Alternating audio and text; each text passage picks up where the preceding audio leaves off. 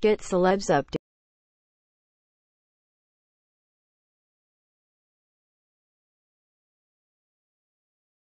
updates directly to your inbox. Plus subscribe. Thank you for subscribing.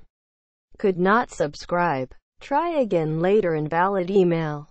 World heavyweight champ Anthony Joshua shows he's a knockout as a dad as well as a fighter.